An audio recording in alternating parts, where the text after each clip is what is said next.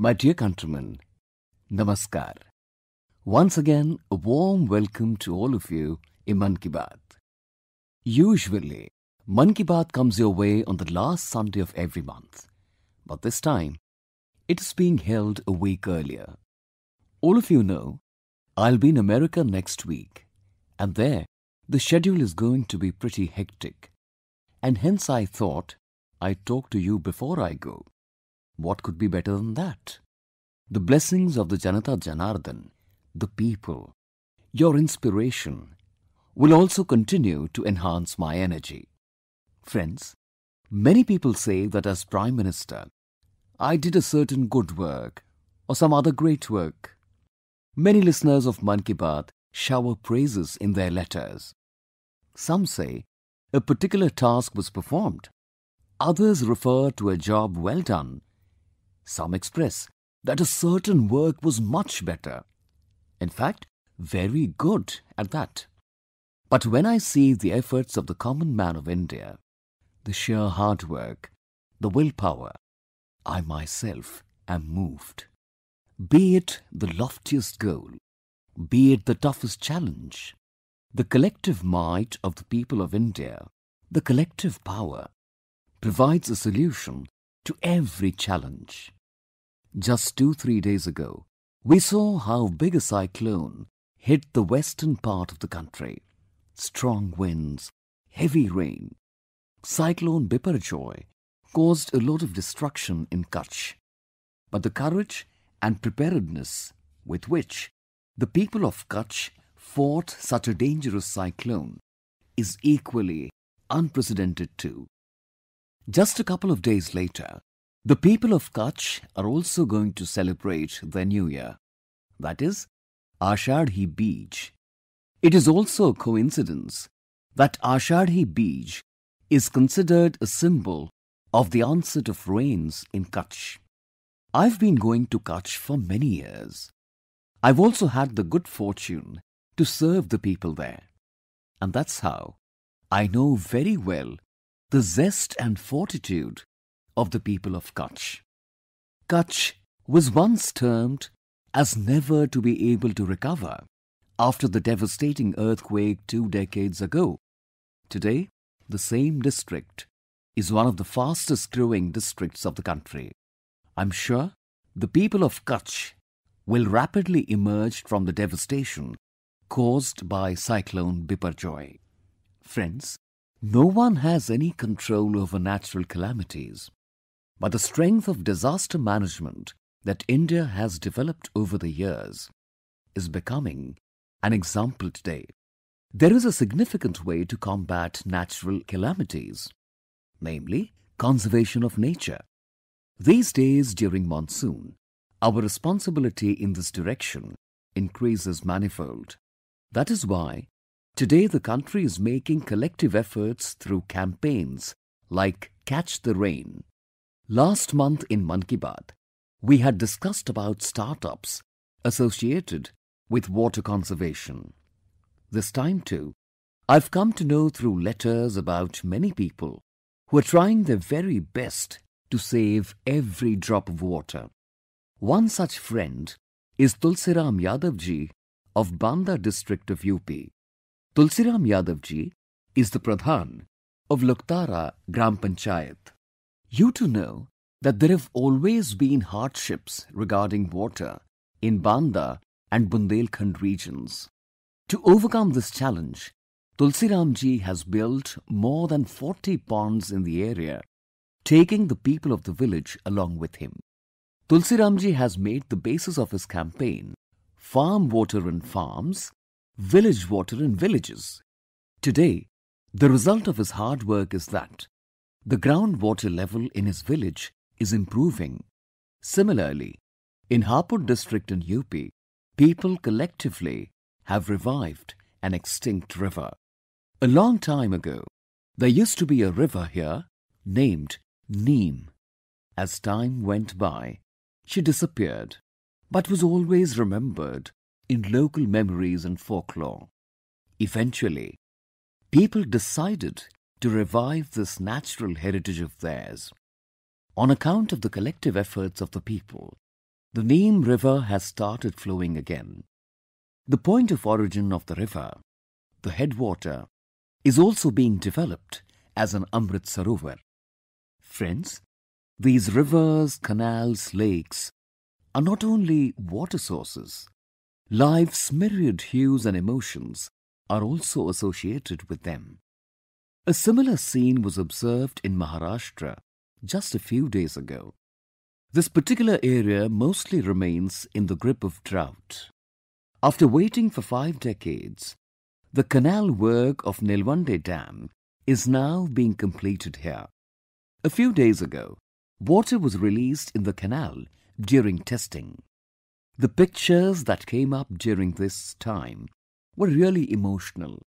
The people of the village were rejoicing as if it were the Holi Diwali festival. Friends, when it comes to management, I'll also remember Chhatrapati Shivaji Maharaj today. Along with the bravery of Chhatrapati Shivaji Maharaj, there is a lot to learn from his governance and management skills. In particular, the work done by Chhatrapati Shivaji Maharaj regarding water management and navy, they raise the glory of Indian history even today. The sea forts built by him still stand proudly in the middle of the sea even after so many centuries. The beginning of this month itself marks the completion of 350 years of the coronation of Chhatrapati Shivaji Maharaj. This occasion is being celebrated as a big festival. During this, grand programs related to it were organized in Raigad Fort in Maharashtra. I remember, many years ago in 2014, I had the good fortune to go to Raigad and pay obeisance to that holy land. It is the duty of all of us to know about the management skills of Chhatrapati Shivaji Maharaj on this occasion. Learn from him. This will instill in us a sense of pride in our heritage and will also inspire us to perform our duties in the future. My dear countrymen, you must have heard about the tiny squirrel from the Ramayana who came forward to help build the Ram Setu. What I mean to say is that when the intention is noble, there is honesty in the efforts. No goal remains insurmountable. Today, India too, with a noble intention, is facing a huge challenge. The challenge is TB or tuberculosis. India has resolved to create a TB-free India by 2025. The goal is certainly a lofty one. There was a time when, after coming to know about TB, family members used to turn away. But today, TB patients are being helped by making them family members. To eliminate tuberculosis from the root, Nikshay Mitras have taken the lead. A large number of varied social organizations have become Nikshay Mitra in the country. Thousands of people in villages and panchayats have come forward themselves and adopted TB patients. There are many children who have come forward to help TB patients. This public participation is the biggest strength of this campaign. It is due to this participation that today, more than 10 lakh TB patients in the country have been adopted, and this is a noble deed on the part of close to 85,000 Nikshay Mitras. I am happy that many sarpanches of the country, even the village heads, have taken this initiative that they will spare no effort to uproot TB from their villages. Shriman Dikar Singh Mewadi, a Nikshay Mitra of a village in Nainital, has adopted 6 TB patients. Similarly, Shriman Gyan Singh, head of a village panchayat of Kinnaur and a Nikshay Mitra, also is engaged in providing every necessary help to TB patients in his block. Our children and young friends are also not far behind in the campaign to make India TB free. Look at the wonder of Nalini Singh, a 7-year-old daughter from Una Himachal Pradesh. Daughter Nalini is helping TB patients through her pocket money. You know how much kids love piggy banks. But 13-year-old Meenakshi from Katni district of MP and 11-year-old Bashwar Mukherjee from Diamond Harbour in West Bengal are both different kids. Both these children have also handed over their piggy bank money to the TB Free India campaign. All these examples, apart from evoking emotions, are also very inspiring. I heartily appreciate all these children who are thinking big at a tender age. My dear countrymen, it is the nature of us Indians to be always ready to welcome new ideas. We love our things and also imbibe new things. An example of this is Japan's technique Miyawaki. If the soil at some place has not been fertile, then the Miyawaki technique is a very good way to make that area green again. Miyawaki forests spread rapidly and become biodiversity spots in 2 to 3 decades. This is now spreading very fast in different parts of India too. Shriman Rafi Ramnath, a teacher from Kerala, changed the scenario of the area with this technique. Actually, Ramnath ji wanted to explain deeply about nature and environment to his students. For this, he went to the extent of creating a herbal garden. His garden has now become a biodiversity zone. This success of his inspired him even more. After this, Rafi ji grew a mini forest with the Miyawaki technique and named it Vidyavanam. Now only a teacher can come up with such a beautiful name, Vidyavanam. In the tiny space in this Vidyavanam of Ramnath ji, over 450 trees of 115 varieties were planted. His students also help him in their maintenance. School children from the neighborhood and common citizens throng in hordes to view this beautiful place. Miyawaki forests can be easily grown anywhere, even in cities. Some time ago, I had inaugurated a Miyawaki forest in Kevadia, Ekta Nagar in Gujarat. In Kutch too, in the memory of the people who died in the 2001 earthquake, a Smriti Van has been built in the Miyawaki style. Its success in a place like Kutch shows how effective this technology is, even in the toughest of natural environments. Similarly, saplings have been planted in Ambaji and Pavagadh by the Miyawaki method. I've come to know that a Miyawaki garden is also being created in Aliganj, Lucknow. In the last 4 years, work has been done on more than 60 such forests in Mumbai and its surrounding areas. Now this technique is being appreciated all over the world. It is being used extensively in many countries like Singapore, Paris, Australia, Malaysia. I would urge the countrymen, especially those living in cities, to make an effort to learn about the Miyawaki method. Through this, you can make invaluable contribution in making our earth and nature green and clean. My dear countrymen, nowadays there is a lot of discussion about Jammu and Kashmir in our country. Sometimes due to rising tourism, at times due to the spectacular events of G20. Some time ago, I told you in Mann Ki Baat how the Nadru of Kashmir are being relished outside the country as well. Now the people of Baramulla district of Jammu and Kashmir have done a wonderful job. Farming has been going on in Baramulla for a long time, but here there was a shortage of milk. The people of Baramulla took this challenge as an opportunity. A large number of people started dairy farming here. The women here came to the forefront of this task, such as a sister, Ishrat Nabi.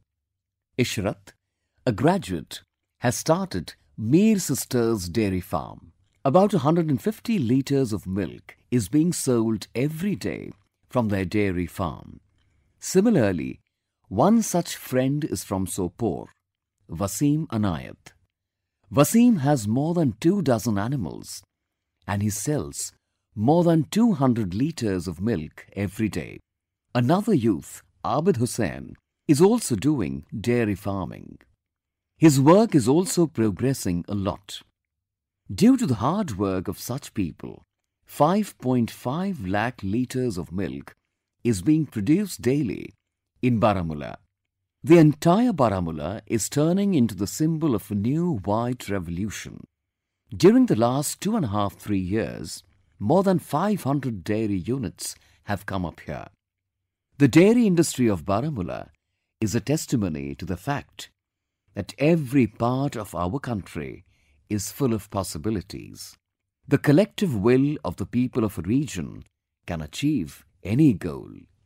My dear countrymen, this month many a great news has come in for India from the sports world.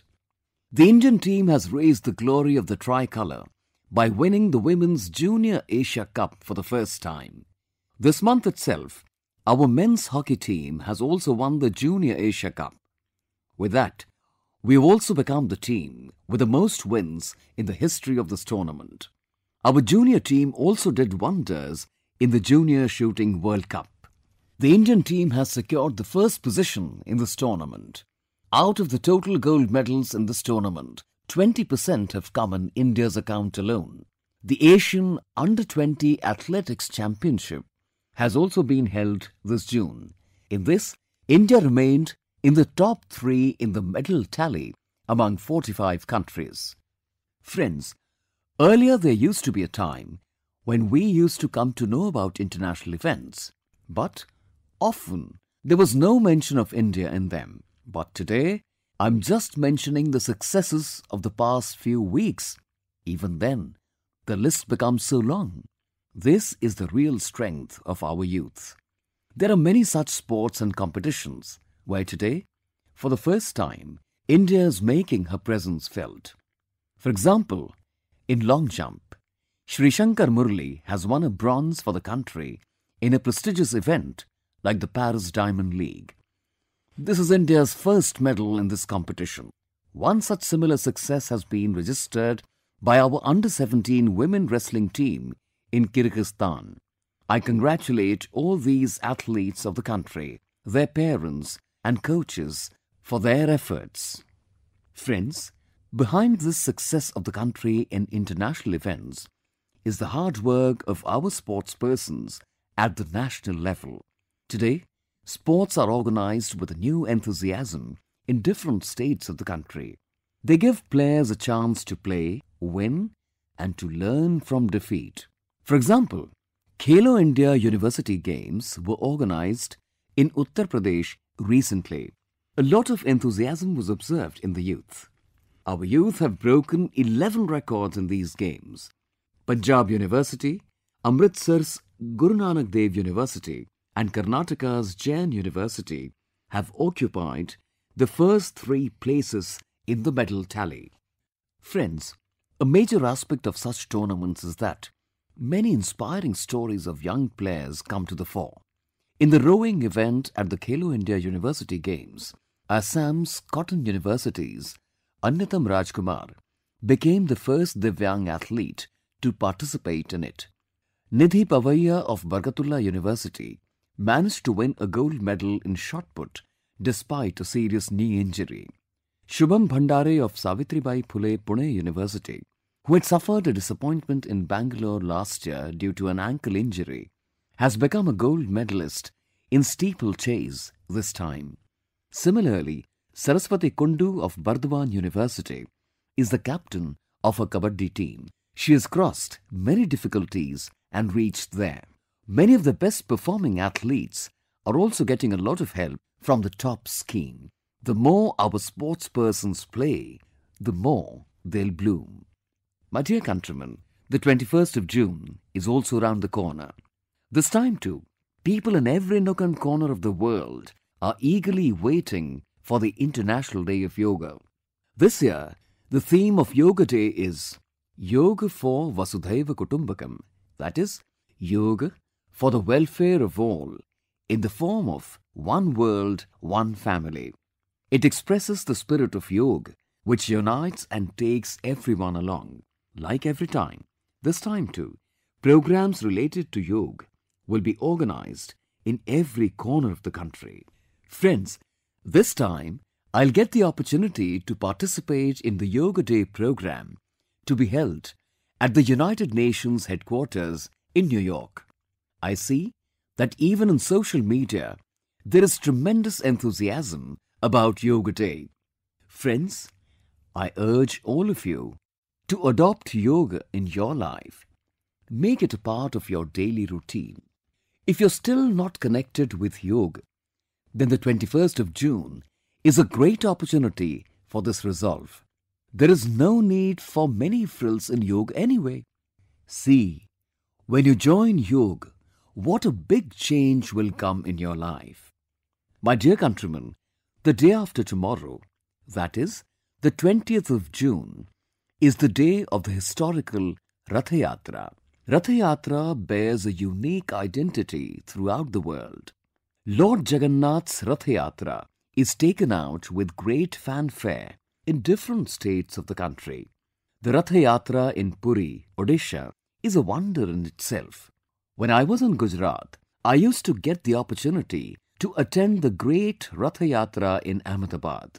The way people from all over the country, every society, every class turn up in these Rath Yatras is exemplary in itself. Along with inner faith, it is also a reflection of the spirit of Ek Bharat, Shreshtha Bharat. My best wishes to all of you on this auspicious occasion. I pray that Lord Jagannath blesses all countrymen with good health, happiness and prosperity. Friends, while discussing the festivals related to Indian tradition and culture, I must also mention the interesting events held in the Raj Bhavans of the country. Now Raj Bhavans in the country are being identified with social and developmental work. Today, our Raj Bhavans are becoming the flag bearers of the TB Free India campaign and the campaign related to organic farming. In the past, be it Gujarat, Goa, Telangana, Maharashtra, Sikkim, the enthusiasm with which different Raj Bhavans celebrated their foundation day is an example in itself. This is a wonderful initiative which empowers the spirit of Ek Bharat, Shreshtha Bharat. Friends, India is the mother of democracy. We consider our democratic ideals as paramount. We consider our constitution as supreme. Therefore, we can never forget June the 25th. This is the very day when emergency was imposed on our country. It was a dark period in the history of India. Lakhs of people opposed the emergency with full might. The supporters of democracy were tortured so much during that time that even today it makes the mind tremble.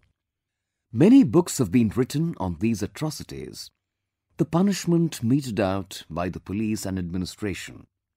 I'd also got the opportunity to write a book named Sangharsh Mein Gujarat at that time. A few days ago, I came across another book written on the emergency, Torture of Political Prisoners in India. This book, published during the emergency, describes how, at that time, the government was treating the guardians of democracy most cruelly. There are many case studies in this book. There are many pictures. I wish that today, when we are celebrating the Azadi Ka Amrit Mahotsav, we must also have a glance at such crimes which endanger the freedom of the country. This will make it easier for today's young generation to understand the meaning and significance of democracy. My dear countrymen, Mann Ki Baat is a beautiful garland adorned with colourful pearls, each pearl unique and priceless in itself. Every episode of this program is full of life. Along with the feeling of collectivity, it fills us with a sense of duty and service towards the society. Here, those topics are discussed openly, about which we usually get to read and hear very little. We often see how many countrymen got new inspiration after a certain topic was mentioned in Mann Ki Baat. Recently, I received a letter from the country's famous Indian classical dancer, Ananda Shankar Jayant. In her letter, she has written about that episode of Mann Ki Baat in which we had discussed about storytelling. In that program, we had acknowledged the talent of the people associated with this field. Inspired by that program of Mann Ki Baat, Ananda Shankar Jayant has prepared Kutti Kahani. This is a great collection of stories from different languages meant for children. This effort is very good, also since it deepens our children's attachment to their culture. She has also uploaded some interesting videos of these stories on her YouTube channel. I specifically mentioned this effort of Ananda Shankar Jayant because I felt very happy to see how the good deeds of the countrymen are inspiring others too. Learning from this, they are also trying to do something better for the country and society with their skills. This is the collective power of the people of India, which is instilling new strength in the progress of the country. My dear countrymen, that's all this time with me in Mann Ki Baat. See you again next time with new topics. It is the season of rains. Hence, take good care of your health. Have a balanced diet and stay healthy. And yes, certainly do yoga. Now summer vacations are about to end in many schools. I would also tell the children not to keep their homework pending for the last day. Finish your work and be at ease. Thank you very much.